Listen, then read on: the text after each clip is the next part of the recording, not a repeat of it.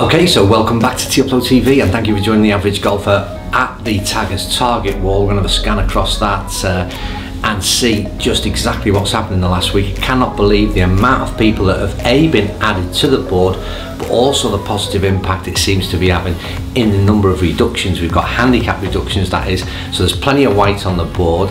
I'm going to go through those names now and tell you who is making the difference, who's making the downward reductions in their target for 2018.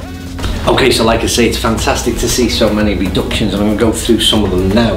Harry Corver, 9.6 on the way to 9. Martin Hemmons, 13.3 now on the way to 10. We've got Bill Diaz, 11.5 on the way to 10. Brian Treadwell, 13.1 on the way to 9. I've read those two out already. Got a D Farish, 16.8 down to 15. Don't know his first name. Thomas Hickey, 3.9 on the way to 2. That's some handicap. Then we've got Dave Richard, 12.6 on the way to 9, and behind me we've got Nick W from Amsterdam. He's now 16 on the way back to 12. I just can't believe, like I said, the way in which the wall is growing, so let's keep it growing. But also I've got some news about how I'm going to use this wall to reward every tagger out there. I want to reward loyalty. I'm going to do a giveaway, and this is how it's going to work.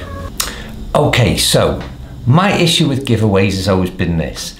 In general terms, the way in which any channel, whether or a Twitter account, looks to give something away is by encouraging new people to get involved. So it may be that you have to retweet and tag in 3 others. It encourages new subscribers to channels, and I get it's all to do with driving traffic to your media platform, which is brilliant, and I'd love that to happen. But the only issue I have with all those things is that they don't reward the people who are loyal to the channel. So the people already exist and support the channel through the early days up until the current situation. So that's what I want to try and do. And the way in which I'm going to do it is to do with the Taggers target board. And it's going to work in 2 ways. It'll be a giveaway to reward loyalty, but it'll also hopefully provide further incentive and encouragement to work on your handicap reduction and your target for 2018. So the way it's going to work is dead simple. You're on the Taggers target board. You need to have a handicap reduction during 2018. So you need to see some white on the board and some red. White indicates that your handicap has been changed for the better, and the red will be the new right. And I'll keep a list of all the players that have had a handicap reduction during 2018 on a Taggers target board. Don't be making any of it up, because I'll be checking with your handicap secretary if the changes are official. Right, now then, at the end of 2018, and when I say the end, I'm going to be talking September time, because we're going to do it at the end of the season. At the end of September 2018, we will do a draw out of all the people that have had a handicap reduction, and one of you will win a bundle of prizes that I will put together between now and September. The first thing that's going to go into the mix is a £100 voucher to be used on theaveragegolfer.com, and that's to buy hoodies, caps and all the rest of it, so it goes to support the channel even further. So that's a £100 voucher for theaveragegolfer.com. I will put a couple of dozen golf balls in, and then what will happen is, along the way, there's different bits and bobs that come in from manufacturers. I will start to put a few bits aside so that we end up with a significant prize pot at the end of it all. So believe me, it will be well worth winning.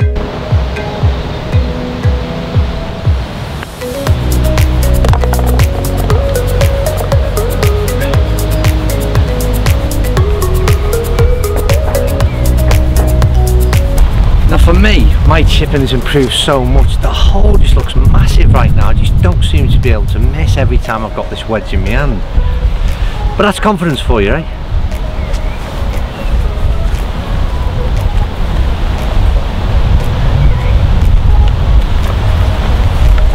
What do you mean that's not the right hole? Foot golf? I've never heard of it. What's foot golf?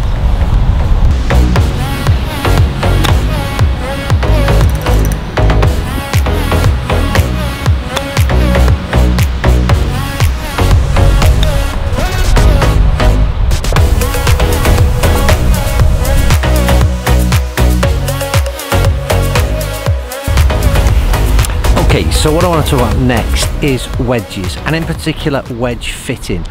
I want to know, first question of today's video, how many of you have been fitted for your current wedges? Now personally, I've never been fitted for wedges, but I'm really interested because I read a lot about the bounce, grind on wedges, and there's such a huge range of options right now with what, I don't know whether you walk into a store, you'll read all kind of different numbers, grinds. How do we make sense of it? How do we make sense of exactly what that means? And I just wonder how much difference having the right bounce in particular on the sole of that club makes a difference to your performance. Because it's very much dependent on how you play the shots, from what sort of lie, maybe what sort of course you play, whether the lie be a particularly tight lie, do you clip the ball off the top, do you take divots? So for me, all of a sudden, wedge fitting has become a very interesting part of the bag, and it's something I want to pay some particular attention to in the weeks ahead. So slight divot taking there with this wedge that I've got in hand currently, and I think for me personally, I'd really like to understand the correct bounce for me and my type of swing and the way I deliver a wedge at impact, and I hope you do too. So in the weeks ahead, the plan is, providing it's something you want to watch, is I'm looking at doing a wedge fitting video. I'm trying to get a manufacturer involved and see if we can get an expert onto the channel and have a real close look at how much difference a wedge can make, or the right wedge can make for your game. So again, comments down below, is that a video you'd be interested in? And I'd also like to know how many of you have already been fitted for wedges that you currently have in the bag. Okay, so here's an interesting one for you. We did a video in recent weeks discussing the amount of releases from the major brands, and in particular we were talking about Callaway because they just released, in Europe only actually this one, but they'd released the XR Speed driver, which was in addition to already the Epic range, the Rogue range in early part of 2018, and now this XR Speed driver, along with numerous sets of irons that have come out in the past 12 months. One of the things we discussed was the how regular manufacturers release product. I think in the main it's kind of like it's really tailor-made, and Callaway that come in from for the bulk of the criticism for this element of products.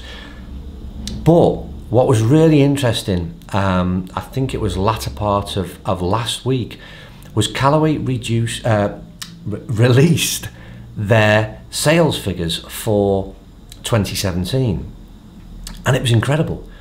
I haven't got the numbers to date, but I read the article briefly, and they've increased quite significantly their overall turnover for that period, and it surprised me a bit because it's kind of like the majority of comments within the video that we discussed were all about really critical towards Callaway and manufacturers, not towards Callaway, towards manufacturers who release a lot of product.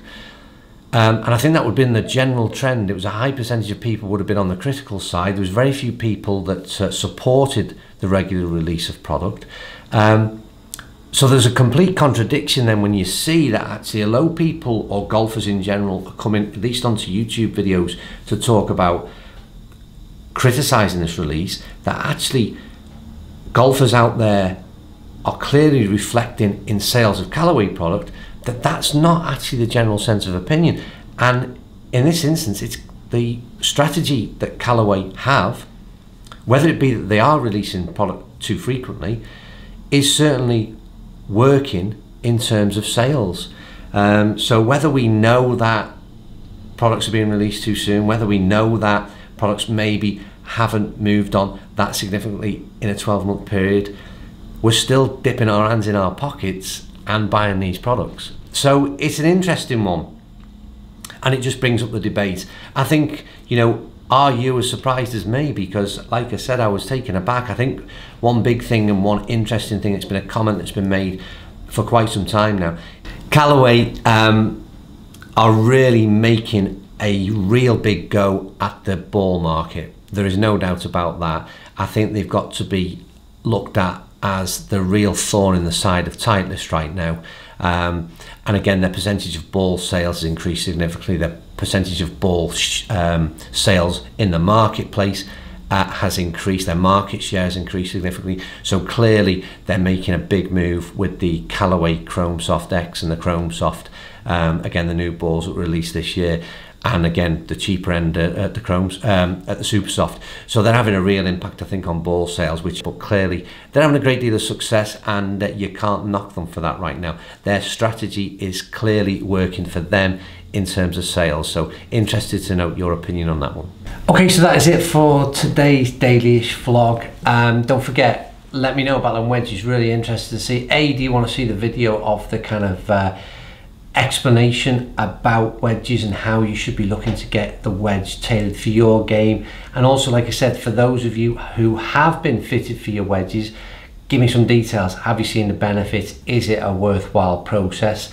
Other than that, well done and congrats to everybody who's made a move on a Taggers target board this week. Don't forget, if you've made any changes or if you want to get involved, now is the time to stick it in the comments below. Name, target for 2018, and current handicap. That's all I need. That is me done. Right, thanks for watching. I will see you very soon.